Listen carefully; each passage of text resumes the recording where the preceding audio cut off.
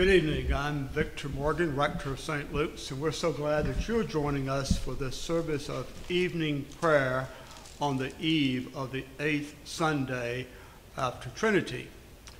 And we hope that you will also join us tomorrow for our morning service of Holy Communion at 9:30, which will also be live streamed on Facebook and later available on YouTube. So we're glad to have you with us this evening. We have Reverend Ron Wikander assisting, and Jim Noblet on the camera, and Eileen Kerr at the console of the organ. Again, welcome to evening prayer.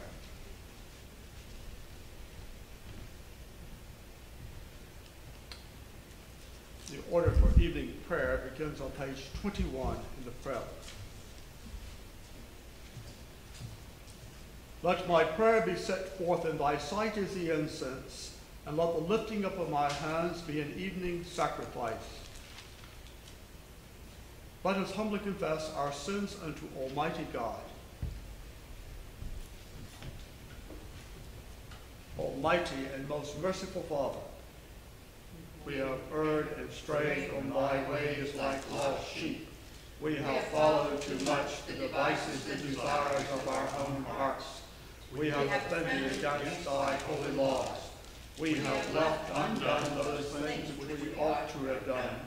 And we have done those things which we ought not to have done. And there is no guilt in us. But thou, O Lord, have mercy upon us, miserable offenders. Spare thou those, O God, who confess their faults. Restore thou those who are penitent, according to thy promises declared unto mankind in Christ Jesus our Lord. And grant, O most merciful Father, for his sake, that we may hereafter live godly, righteous, and sober life, to the glory of thy holy name. Amen. Almighty God, the Father of our Lord Jesus Christ, who desireth not the death of a sinner, but rather that he may turn from his wickedness and live, hath given power and commandment to his ministers to declare and pronounce to his people being penitent the absolution and remission of their sins. He pardoneth and absolveth all those who truly repent and unfeignedly believe his holy gospel. Wherefore let us beseech him to grant us true repentance and his Holy Spirit, that those things may please him which we do in this present, and that the rest of our life hereafter may be pure and holy, so that at the last we may come to his eternal joy through Jesus Christ our Lord. Amen. Our Father, who art in heaven, hallowed be thy name. Thy kingdom come, thy will be done, on earth as it is in heaven. Give us this day our daily bread, and forgive us our trespasses, as we forgive those who trespass against us. And lead us not into temptation, but deliver us from evil. For thine is the kingdom, and the power, and the glory, forever and ever. Amen. O Lord, open thou our lips, and our mouths shall show forth thy praise. Glory be to the Father, and to the Son, and to the Holy Ghost. As it was in the beginning, is now, and ever shall be, world without end. Amen. We sit for the Psalms, which are the Psalms appointed for the first day of the week for evening, beginning on page 348.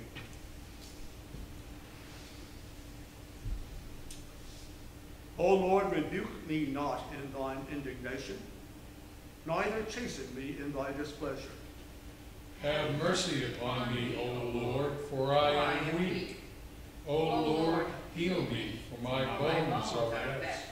My soul also is troubled, but Lord, how long wilt thou punish me? Turn thee, O Lord, and deliver my soul. O save me for thy mercy's sake. For in death no man remembereth thee, and who will give thanks thee thanks in the pit. I am weary of my groaning. Every night wash I my bed and water my couch with tears. My beauty is gone for very trouble, and worn away because of all my enemies. Away from me, all ye that work iniquity, for the Lord hath heard the voice of my weeping. The Lord hath heard my petition. The Lord will receive my prayer. All mine enemies shall be confounded and sore vexed. They shall be turned back and put to shame suddenly. Glory be to the Father, and to the Son, and to the Holy Ghost. As it was in the beginning, is now, and ever shall be, world without end. Amen. O Lord, my God, in thee have I put my trust. Save me from all them that persecute me, and deliver me. Lest he devour my soul like a lion, and tear it in pieces, while there is none to help. O Lord, my God, if I have done any such thing, or if there be any wickedness in my hands, if I have rewarded evil unto him that dealt friendly with me, yea, I have delivered him that without laying cause is mine enemy. then let mine enemy persecute my soul and take me. Yea, let him tread my life down upon the earth, and lay mine honor in the dust. Stand up, O Lord, in thy wrath, and lift up thyself because of the indignation of mine enemies. Arise up for me in the judgment that thou hast commanded. And so shall the congregation of the people come about thee. For their sakes, therefore, lift up thyself again. The Lord shall judge the peoples. Give sentence with me, O Lord, according to my righteousness and according to the innocency that is in me. O let the wickedness of the ungodly come to an end, but guide thou the just. For the righteous God trieth the very hearts and reins. My help cometh of God, who preserveth them that are true of heart. God is a righteous judge, strong and patient, and God is provoked every day. If a man will not turn, he will whet his sword. He hath bent his bow and made it ready. He hath prepared for him the instruments of death. He ordaineth his arrows against the persecutors. Behold, the ungodly travaileth with iniquity. He hath conceived mischief and brought forth falsehood. He hath graven and digged up a pit, and is fallen himself into the destruction that he made for other. For his travail shall come upon his own head, and his wickedness shall fall on his own pate. I will give thanks unto the Lord according to his righteousness, and I will praise the name of the Lord Most High. Glory be to the Father, and to the Son, and to the Holy Ghost. As it was in the beginning, is now, and ever shall be, world without end. Amen. O Lord, our governor, how excellent is thy name in all the world. Thou that hast set thy glory above the heavens.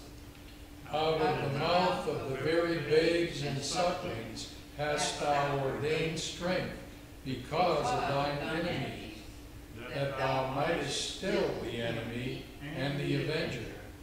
When I consider thy heavens, even the work of thy fingers, the moon and the stars which thou hast ordained.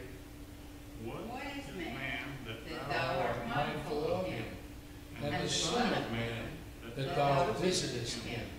Thou madest him lower than the angels, to crown him with glory and worship. Thou makest him to have dominion of the works of thy hands, and thou hast put all things in subjection under his feet. all sheep and oxen, yea, and the beasts of the field, the fowls of the air, and the fishes of the sea, and whatsoever walketh through the paths of the seas. O Lord our governor, how excellent is thy name in all the world. Glory be to the Father, and to the Son, and to the Holy Ghost. As it was in the beginning, is now, and ever shall be, world without end. Amen.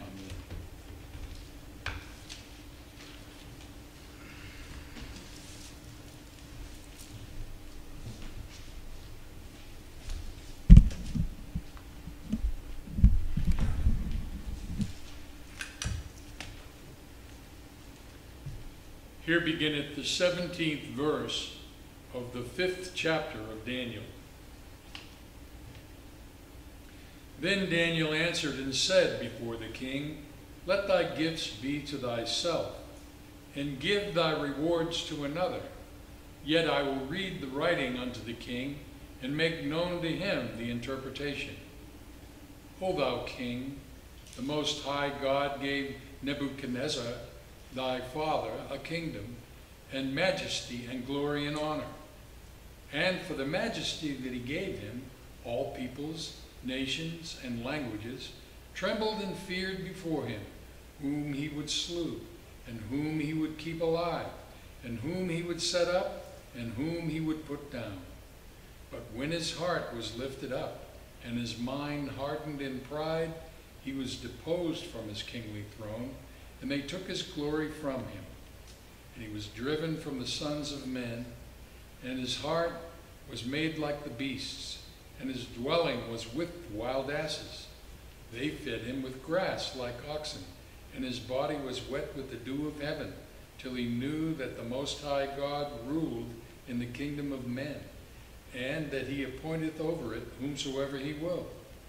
And thou, his son, O Belshazzar, hast not humbled thine heart, though thou knewest all this, but hast lifted up thyself against the Lord of heaven. And they have brought the vessels of his house before thee, and thou and thy lords, thy wives and thy concubines, have drunk wine in them. And thou hast praised the gods of silver and gold, of brass, iron, wood, and stone, which see not, nor hear, nor know. And the God in whose hand they breathe is the whose are all the ways, hast thou not glorified. Then was the part of the hand sent from him, and this writing was written. And this is the writing that was written. Mene, mene, tekel, upharsin. This is the interpretation of the thing. Mene, God hath numbered thy kingdom and finished it. Tekel, thou art weighed in the balances, and art found wanting. Peres, thy kingdom is divided and given to the Medes and the Persians. Then commanded Belshazzar, and they clothed Daniel with scarlet, and put a chain of gold about his neck, and made a proclamation concerning him, that he should be the third ruler in the kingdom. In that night was Belshazzar, the king of Chaldeans, slain. Here endeth the first lesson.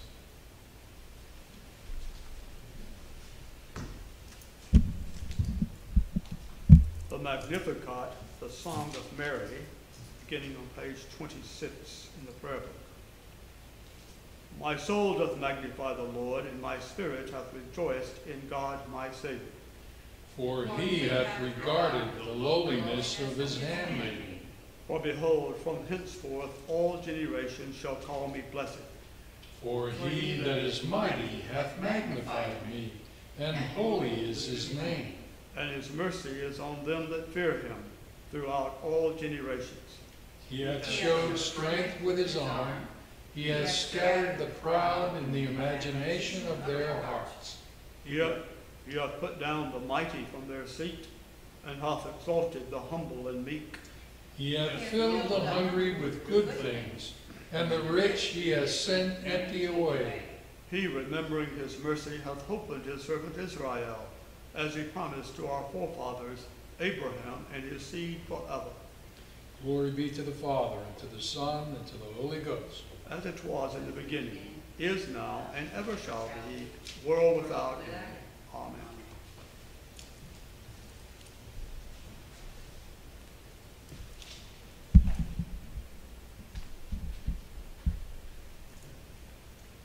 Here beginneth the 13th verse of the 25th chapter of the Acts of the Apostles. And after certain days, King Agrippa and Bernice came unto Caesarea to salute Festus. And when they had been there many days, Festus declared Paul's cause unto the king, saying, There is a certain man left in bonds by Felix, about whom, when I was at Jerusalem, the chief priests and the elders of the Jews informed me, desiring to have judgment against him. To whom I answered, It is not the manner of the Romans to deliver any man to die, before that he which is accused have the accusers face to face, and have license to answer for himself concerning the crime against him. Therefore, when they had come hither, without any delay on the morrow, I sat on the judgment seat, and commanded the man to be brought forth, against whom, when the accusers stood up, they brought none accusation of such things as I supposed, but had certain questions against him of their own superstition, and one of Jesus, which was dead, whom Paul affirmed to be alive. And because I doubted of such manner of questions, I asked him whether he would go to Jerusalem, and there be the judge of these matters. And because, but when Paul had appealed to be reserved unto the hearing of Augustus, I commanded him to be kept till I might send him to Caesar. And then Agrippa said unto Festus, I would also hear the man myself. Tomorrow, said he, thou shalt hear him. And on the morrow, when Agrippa was come, and Bernice with great pomp, and was entered into the palace of hearing, with the chief captains and principal men of the city, at Festus's commandment, Paul was brought forth. And Festus said, King Agrippa, and all men which are here present with us, you see this man, about whom all the multitude of the Jews have dealt with me, both at Jerusalem and also here, crying that he ought not to live any longer. But when I found that he had committed nothing worthy of death, and that he himself hath appealed to Augustus, I have determined to send him, of whom I have no certain thing to write unto my Lord, wherefore I have brought him forth before you, and specially before thee, O King Agrippa, that after examination had, I might have somewhat to write. For it seemeth to me unreasonable to send a prisoner, and not withal to signify the crimes laid against him. Here ended the second lesson.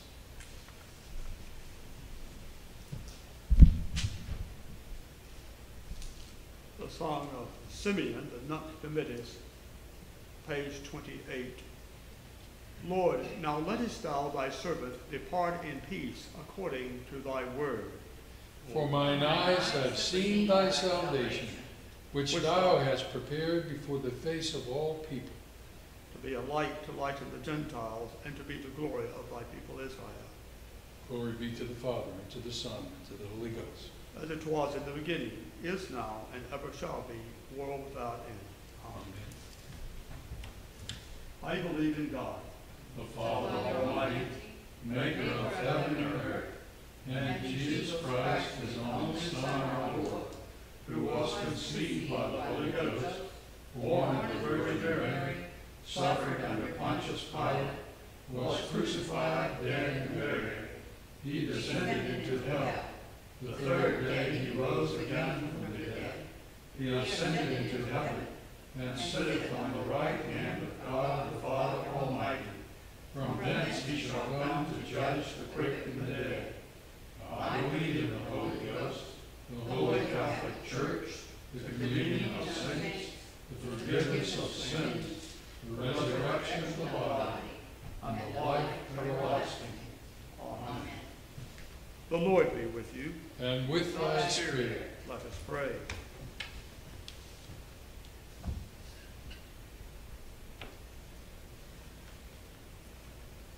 O Lord, show thy mercy upon us. and grant us thy salvation.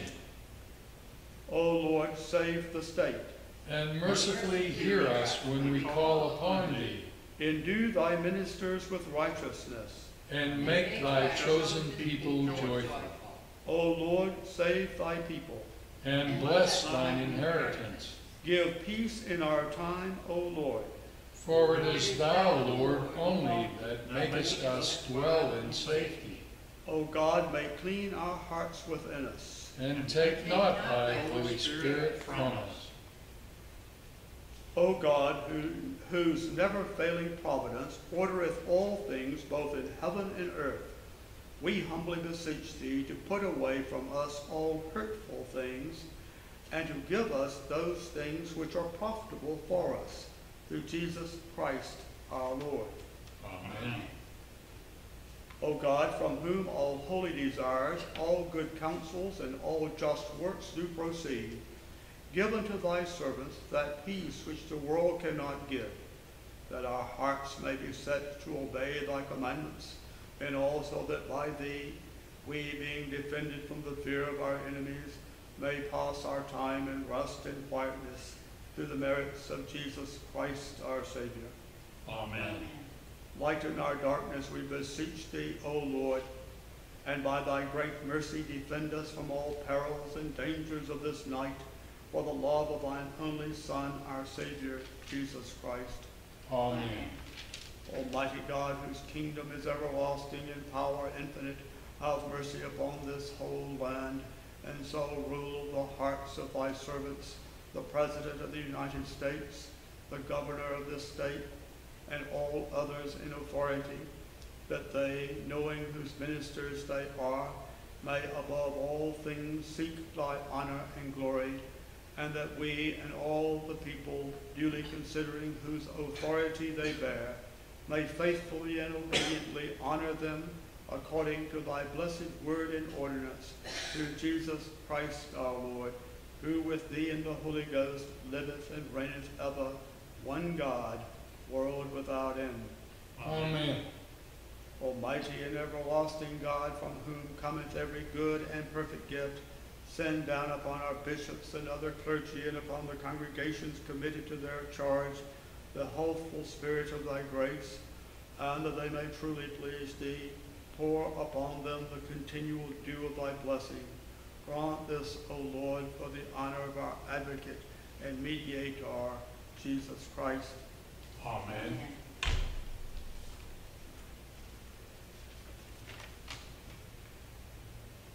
We pray for all police officers, firefighters, and other emergency service personnel who remain on the job at this time. Lord, in your mercy. Hear our prayer. We pray for all medical doctors, nurses, healthcare workers, and all who work for the common good. Lord, in your mercy. Hear our prayer. We pray for these United States that violence, hatred, discord, and prejudice may be put to flight, and the blessings of peace, civil discourse, goodwill, and trust may be restored. Lord, in your mercy. Hear our prayer. We pray for those within this parish family who will celebrate birthday days this coming week. As they grow in years, so may they grow in grace. By name we pray for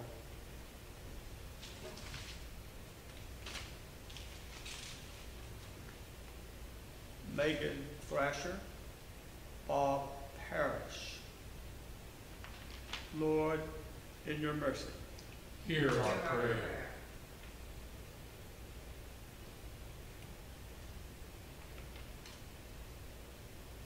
We pray for those who celebrate wedding anniversaries, that their homes may be havens of blessing and peace. Sherry and Pat McConnell. Lord, in your mercy. Hear our prayer.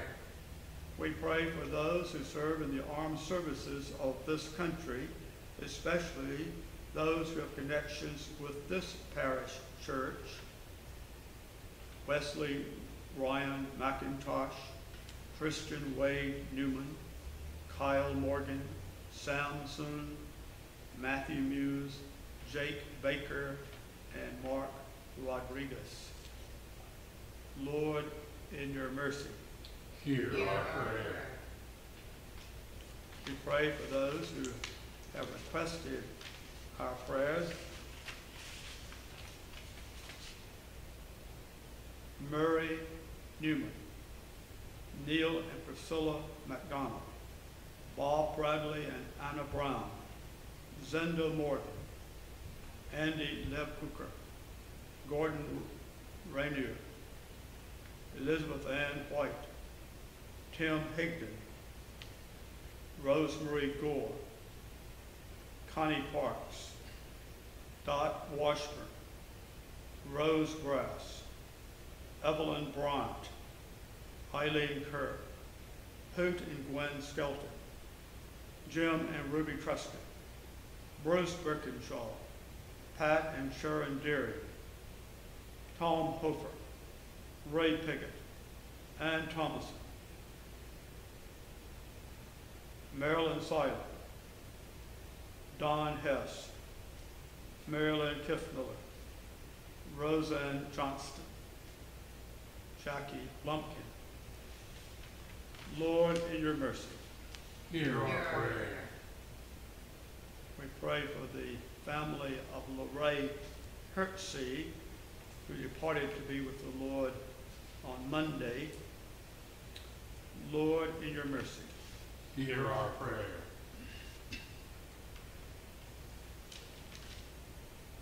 Almighty God, who has given us grace at this time with one accord to make our common supplications unto thee, and dost promise that when 2 or 3 are gathered together in thy name, thou wilt grant their requests. Fulfill now, O Lord, the desires and petitions of thy servants as may be most expedient for them, granting us in this world knowledge of thy truth, and in the world to come, life everlasting. Amen. The grace of our Lord Jesus Christ and the love of God and the fellowship of the Holy Ghost be with us all evermore.